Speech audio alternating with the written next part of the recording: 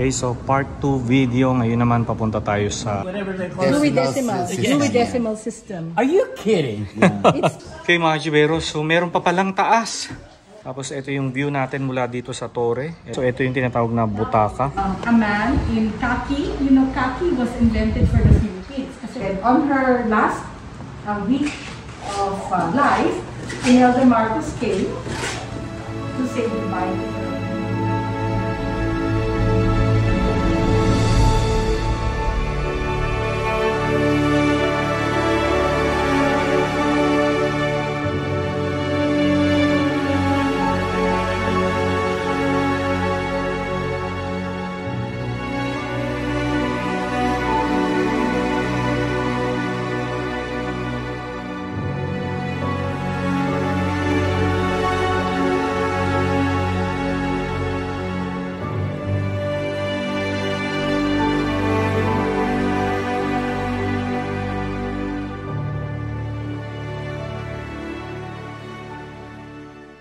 Magandang hapon ho sa inyong lahat. Ako'y po si Petty Benitez Johano.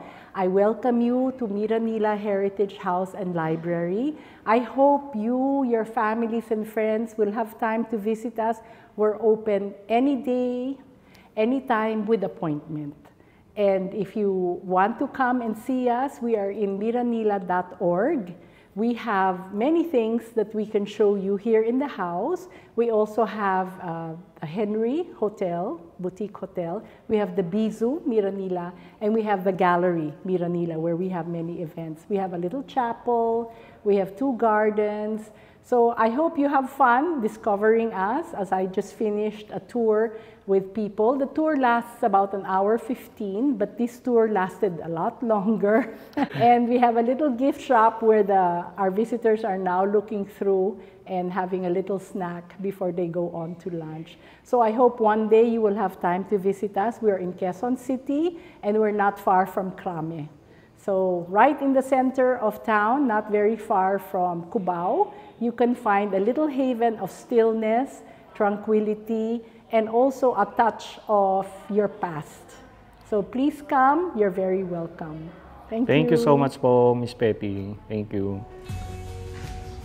Okay, so ito yung pinakalikod ng bahay. Ayan. Tapos malawak yung kanilang parking area. Oh.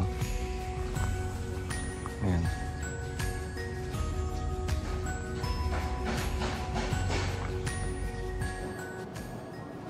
Okay, so part 2 video. Ngayon naman papunta tayo sa taas.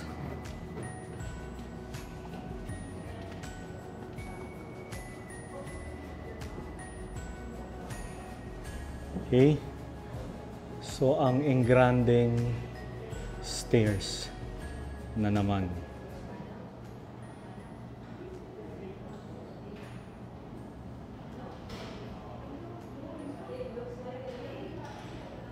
Grabe, no? So, kapag talaga naalagaan ng isang lumang bahay, kung hindi siya napabayaan, ganito yung magiging itsura niya. So, kita nyo, kahit napakatagal na ng bahay, 1929, pero napaka ganda pa din.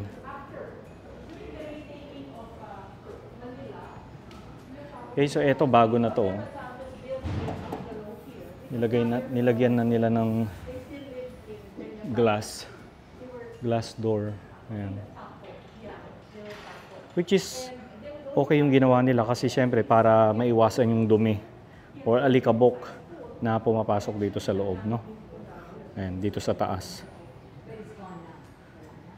They built a new house after the war. So ito yung sinasabi mo na yung original. So makikita mo may hardwood na tao. Wow. I don't know what this is. All over the house it was like this before proper. So all books na yung makikita natin dito, no? So ito yung reading room na tawag namin. Oh, reading room. Downstairs the library. Now, was there always glass there or is that? No, this is all new because we had this air conditioning. Okay, so ito yung tinatawag na butaka. Sa salitang bukaka daw. This was the private life, private space of the family. This is where they would have their breakfast, their lunch. They would meet their public downstairs and their friends. Pero dito sila, living space nila. Yan yung desk ni Conrado. Yes, we have a small collection of art, and I selected a few to just also tell you about the development of Philippine painting. This one, I found sa likod ng door doon. It's by Fabian de la Rosa. Okay. Fabian de la Rosa was the first Filipino dean of the College of Fine Arts sa UP. He was the mentor for Fernando and Pablo Amorsolo. When they were orphaned, they came to live with Fabian de la Rosa. And so he schooled them, and this is back and forth. Sa harapan, nakasulat Portrait of Mang Moneng, sa harapan. Tapos sa likod, it shows you a man in khaki. You know, khaki was invented for the Philippines kasi masyadong mainit yung mga, yes, during World War II. Like Colt 45 was invented. Yes, we know that. For the Juramentados. To stop the khaki, Muslim coming yeah. here. Khaki was also, and then I think it was adopted by the Brits because they were saying the British invented it for their Indian troops, no? But I read somewhere, actually the Americans were the ones who really invented if you look at it. pictures, the English soldiers wore khaki. Yes, British yes, India. because British India. Here, you have somebody wearing khaki and carrying a long weapon, probably for hunting birds. So I'm thinking, baka nasa Diliman sila, di ba? Diliman is madilim eh, di ba? Kaya tawag doon Diliman. Oo. So he was... Original chairs then? Yes, yes, to go with this. Wow. To go with this. I put the little memorabilia of Helena, all her different associations. She was a member of various different organizations or founding member. So nilagay ko dyan, mga pins niya, ganun. And here, I put, so starting with Fabian de la Rosa, then you go into Fernando Amorsolo on the right, Pablo Amorsolo on the next one. Makikita nyo, that's a boceto, that's a small study for a larger than life painting that's at PWU of Felicing Terona. She was the youngest sister of Francisca, and her name was Petty.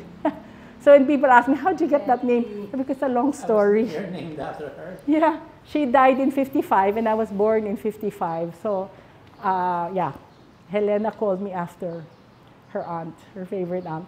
And then you have Pablo Amorsolo. Picasso, imagine.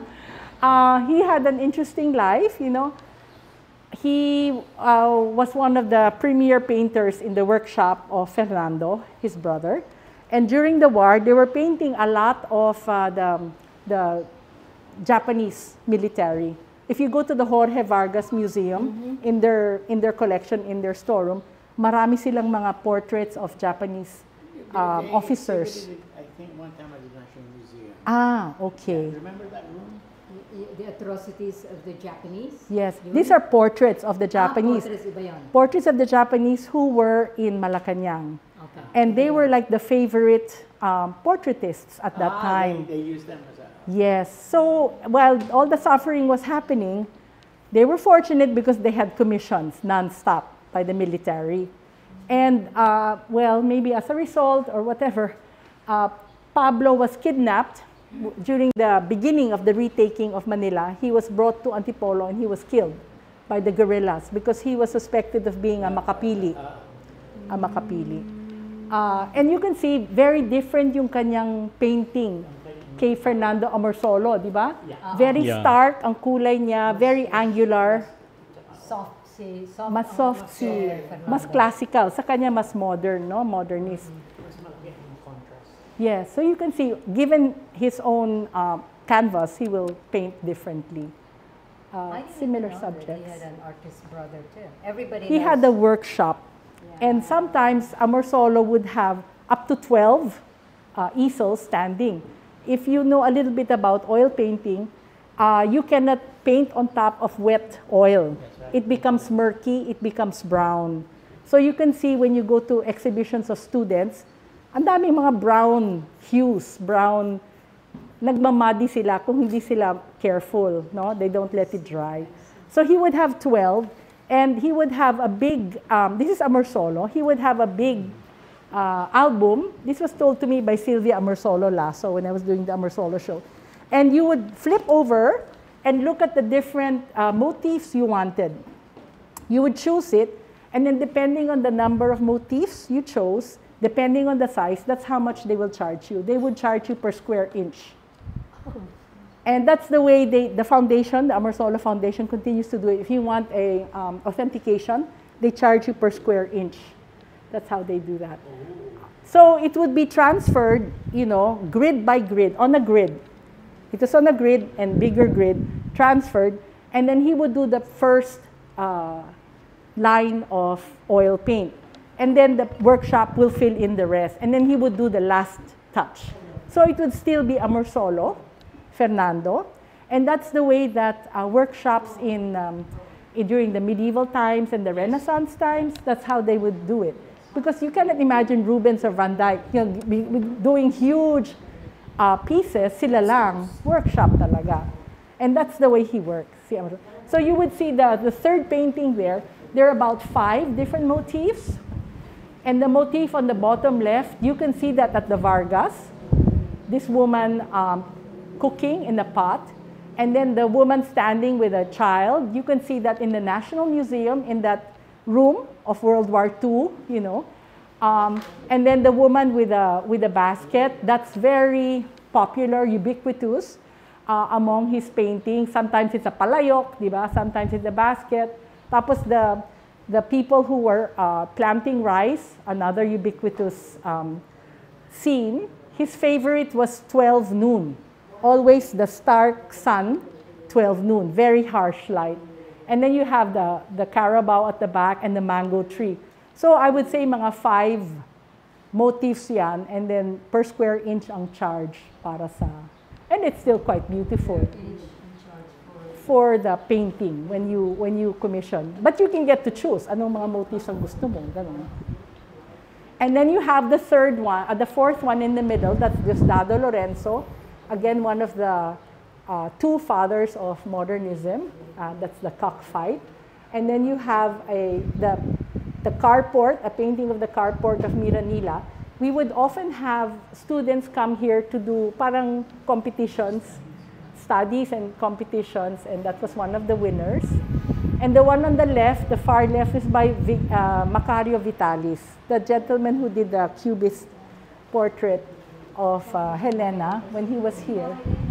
Yeah, and that was from the view, that was in the 60s. That's how Miranila looked in the 60s from the viewpoint of the guardhouse. Raul Lebajo, Raul Isidro, they're quite well known modernist painters now. And then the last 4 are by family members. They also dabbled in painting. That's by Jolly Benitez. That's his smallest, because we have huge canvases by him. That's by his daughter, who's a professional painter, si Jana. So you need more walls. Yeah. You're telling me, wala talaga kaming walls. So that's Jana, and yeah, she's quite successful in what she does. And then the third one is by her brother, Kiko Benitez, who's now our representative from Negros. His mother's from Negros, Bantug. Parang a review of the people that you came across downstairs. That's Eugenio Benitez later in his life, the far left. That's Soledad Francia, a reproduction lang. The middle is Conrado, later on in his life. And then his wife, Francisca, and then Helena. The last 2 paintings are in the style of what we call oleografico. If you go to the National Museum, there's a whole hall of oleograficos. In the 20s and 30s, people who were coming up in life wanted portraits, and they wanted it quickly. So they had black and white painting, black and white photographs made of them, and then it would be colored in by oil. Embellished, diba? Yes. So ang tawag dyan, oleografico. Ganda ng ano niya. And then this is the master bedroom, and then the 2 other bedrooms belong to their sons. Sorry, this is Helena's bedroom. Yes. And then, This is the master bedroom, and then the 2 bedrooms there were the 2 brothers. So ito yung master's bedroom. Oo. Can I go in? Yes, of course. This is the Quezon corner, devoted to Quezon and his family. These are letters of Maria Aurora, or Baby Quezon, to Helena from 1935 to 37. I just took snippets because she had just moved into to Malacanang. She was like the first daughter, the oldest daughter. Yes. And it's her observations of Malacanang and life as the daughter of the President of the Commonwealth. Interesting. So she writes to Helena. I think this is the stairs going to ano, no? That's going to the Something, Torre. like The Torre. anecdotes or whatever. That's true. This is the theater in you thinking, huh? The parang symbol, the iconic piece would be the half squash and the grapes. Calabasa and the grapes. So this was Francisca's bed, this was Conrado's bed. On her last week of life, Imelda Marcos came to say goodbye to her because she felt very close to both of them. She was a scholar of Conrado at PWU School of Music, College of Music. She was under the tutelage of Lucrecia Casilag. And she wanted to say goodbye. And then she saw the atay bed. So she asked Aling Biring in Little Baguio to make 10 of these. So they made 10 of these. And you see them now in Leyte, I think. In the Malacanang of the Visayas. I don't know what they call it. There's Malacanang of the North. There's Malacanang of the South. So they have... Sa Quezon, yung kama niya, itong kalabasa, malaki. Ah, okay. So that's an atay bed. Sa Atay Quezon bed House. yun. Oo.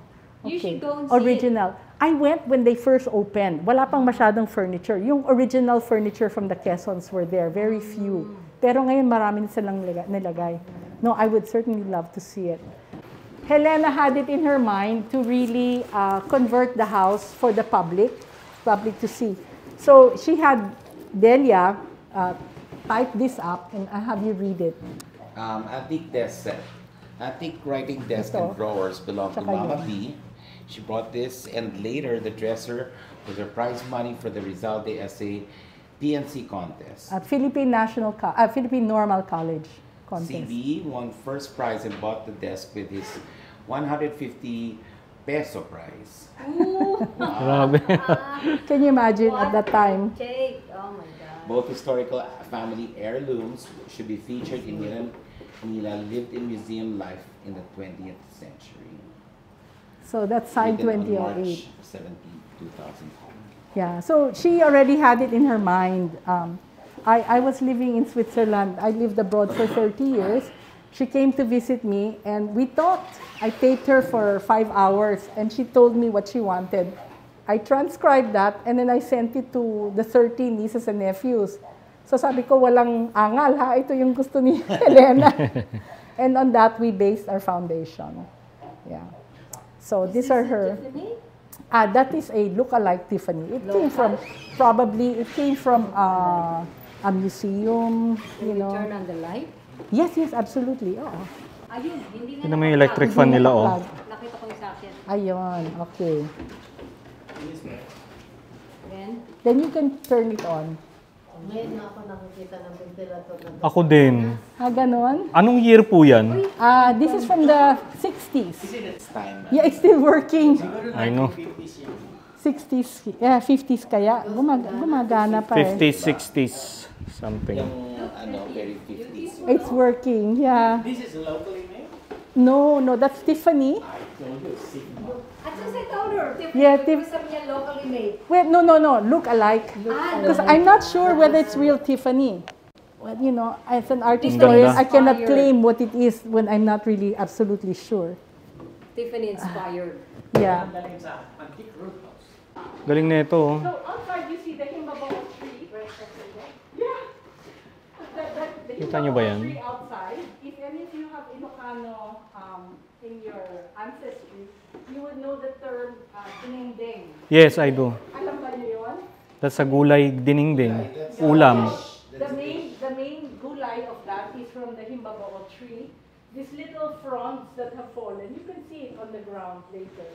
So they use that. looks like Yes. margarita.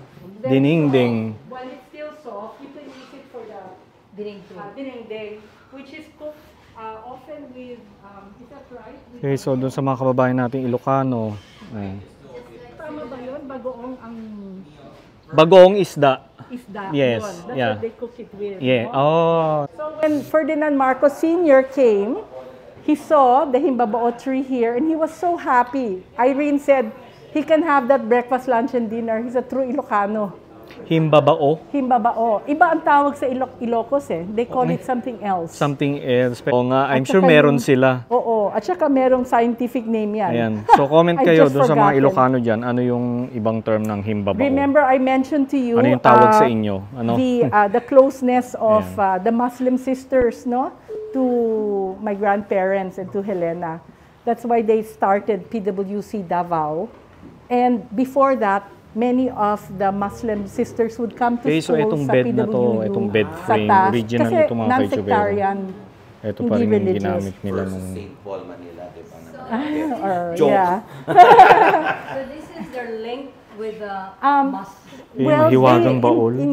Through years, they accumulated a lot, and also with bayanihan. Naman yung bathroom dito sa master's bedroom. Maranao Crafts. Oh, we know, I don't have the name here. Yes, it's called Dabawan. It's called Dabawan. Dadabwan. Ewan ko, yun ang na-research ko. Even when I was growing up, we still had 3 Spanish dailies. That's true. So, okay. Did you go to Helena's room alone? May I? Go upstairs. May I? Okay, so akyat daw tayo sideways para mas madali. Oo nga naman. Kasi mabagal ka. Kaya ako, hindi yung tulog ko.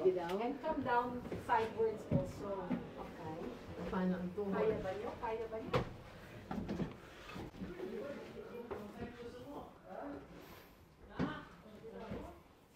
Betty?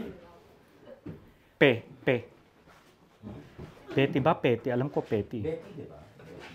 P, as in Petty. Paul. As in Paul. Betty? Where's the book? Oh, Philippine Ancestral House. That's the book I want. This one, oh. Ito yung Tore.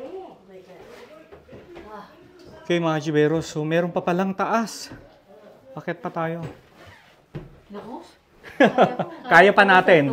Oh, kayang-kaya. Wow.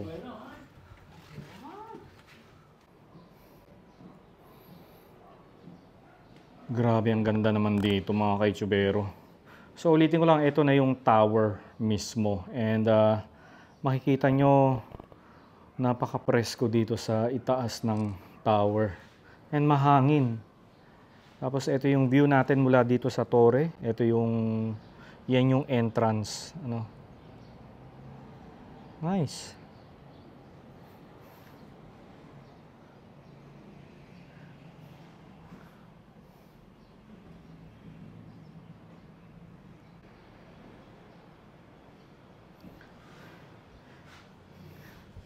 Kaya halika na, baba na tayo.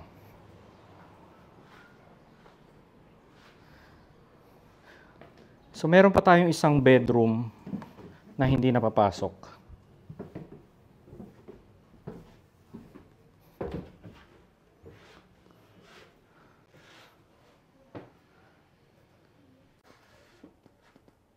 Mama Base Ternos.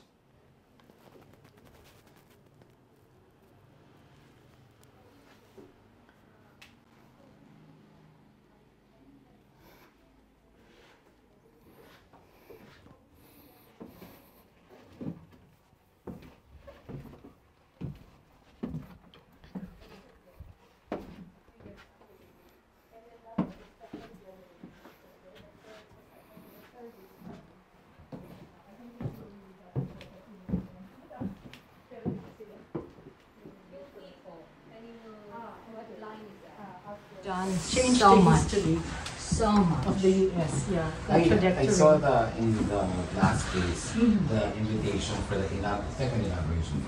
Okay. So another Yes. bathroom. But she has an annotation there. I don't know. Yeah. So these are various different. This is my dad here on the left.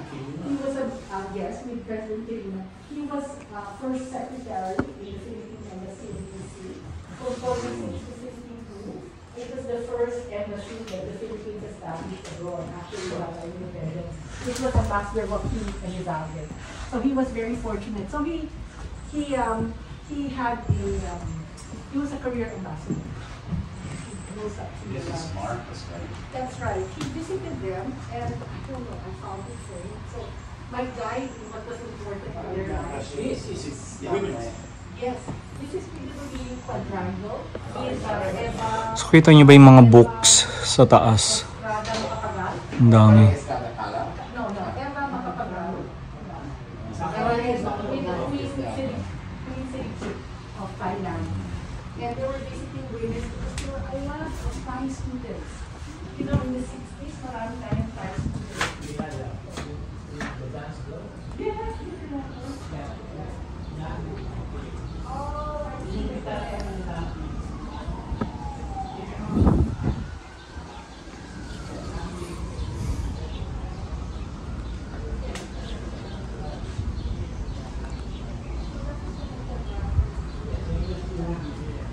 So there were a lot of Thai students who returned women who were sick. So that we, this one is mga letters of Colorado to Francisco from 1911 to 1912. But it's in her these guys. This is their letters. This is his letters to her. That's interesting. We also found it in the safe. You know, so I know it's important to Nice. Galing ng bed frame, no? One thing we have to, in this have a hard time. Yes, because when she came from a very conservative female Filipino family. So the minute they found out that he came back from the States, you know, he graduated valedictorian. She found a from the same school. You know, this is very usual for Filipino homes. And then several entries and entrance, piercings, they call it. So that was her original bedroom. Then this is the service entrance. Yeah, upstairs, downstairs. So, boy, my driver is there. So pupunta tayo sa isang Pwede pumasok bedroom. siya. Oo, normal. More than normal. Daming questions. Okay, pakipasok lang si sir. Okay. You know what this is, pa? You know they don't have this card catalog anymore. But this is Before. how we would look for books. This is still functional. Are they? Yes, absolutely. Oh. All the books are here. Is that in Dewey, whatever they're called? Dewey Decimal. System. Dewey Decimal System. Are you kidding?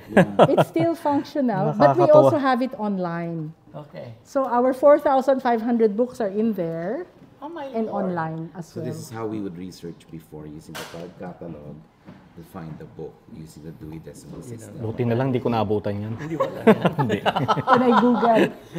And this is what Dewey the Decimal. assembly I know. Parang people hirap. would wear. Sa batasan, when they would open the batasan, they would all come marching in their Filipino attire and all of them Congress. Wow. open Congress using that. Each one represents a province. There's 60. Oh wow. Yeah. Alam mo, they don't wear this anymore. They don't. They don't. Because Wala, it's not tradition na. It's usually a fashion show na lang. A fashion show. or sa mga museum na lang. This is functioning. It's a functioning card catalog. Ako, bakit ganito ito? Wow. Sorry, this shouldn't be open. She, she's very Catholic. She was very Catholic. So we put all the icons here, and then we put all her, yung kay Princess Ashraf, the things that was given to her. Itong bedroom ni Helena, she moved here when she was 15 years old. Oh, okay. And she died in this house at 102. But she never moved bedrooms. She did. When her parents died, she moved into their room because it was Oh, bigger. okay. Yeah, and then she left this for guests. But the only thing that always stayed in this room was that portrait of her by Anita Magsaysay Ho, Oh, this who one. was her classmate. Ito yun. yan. Yeah, Anita was her classmate at Women's, and Anita was taking fine arts on the side, lessons in UP Padre Faura, College of Fine Arts. Doon ba dati yung Fine Arts College ng UP? Oo. Lahat ng UP nasa Padre Faura noon before they moved to Diliman. Yeah. Ganda ng ano.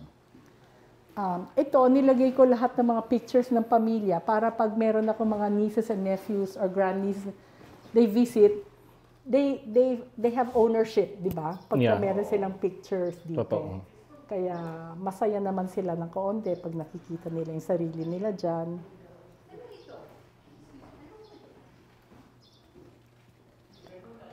Nice, no?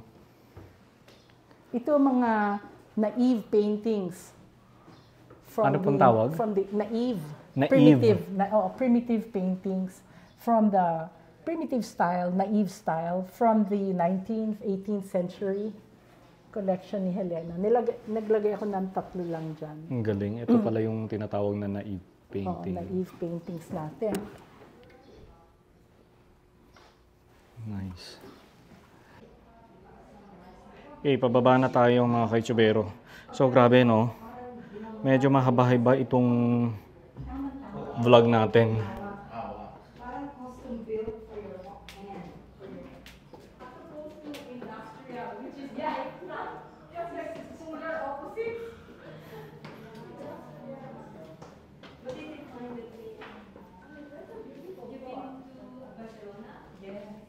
But I don't remember that particular. There were so many Gaudi sites, you know, you have to pick and choose. And so welcome to the large dining room of Miranila. Large kasi lumaki na yung pamilya namin. Opo. Okay ba kayo? ¿Qué pasa? Yeah. Also,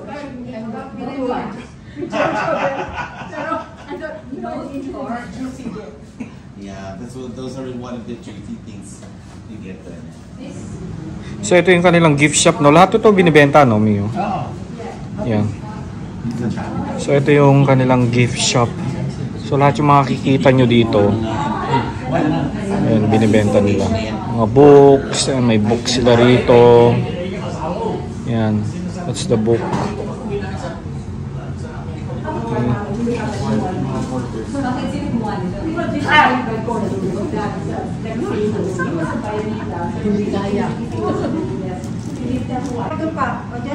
So itong bum bike, ayun, binibenta rin pala ito. So worth ngayon 6,999 pesos.